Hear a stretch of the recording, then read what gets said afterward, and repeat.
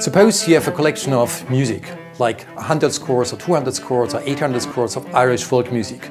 We wondered whether an algorithm, a computer, would be able to extract the essential structure of this kind of music. And that's what we did. We trained a neural network, and in the end it was able to produce music of exactly that style.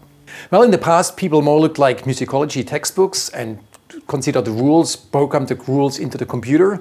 Whereas we said, let's just work with examples and train up the algorithm, train up the computer so that it would discover the rules on its own. We built this data set comprising a lot of different songs from the klezmer and Irish styles. We trained this algorithm in order to predict for each of these songs what's going to be the next note in this song. We train it over and over so that we get more and more accurate predictions through the magic of deep learning. Once we've reached these states, we can actually generate an infinite number of new songs using the rules of the styles that we extracted. For me, I would like to extend this work towards adding more voices, because now it only works for single voices, and eventually be able to produce full pieces that could be played by an orchestra. Well, we are really at the very beginning, so it's quite early to look into the future.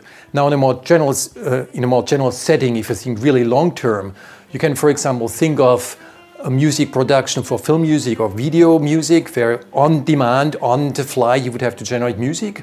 But I'm more interested also in the relation to the brain and cognitive science. Music is something very complicated.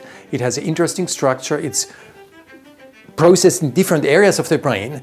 And in the end, we are interested also to use these kinds of tools to understand the brain better.